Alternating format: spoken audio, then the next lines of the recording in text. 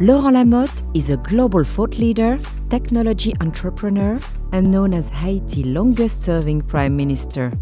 Lamothe is a visionary leader driven by a deep sense of global social responsibility.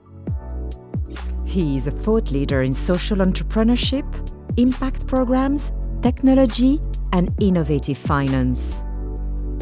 Lamothe is also a successful entrepreneur who leverages his business and management expertise to develop critical infrastructure in emerging nations.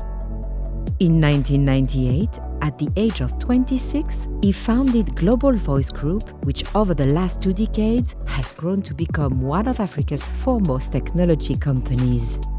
Resigning as Prime Minister in 2014, Lamothe went on to found LSL World Initiative. The organization is a global enterprise that provides solutions for governments of emerging countries to overcome debt and achieve sustainable development. In December of the same year, Lamothe founded the Dr. Louis G. Lamothe Foundation in honor and memory of his late father.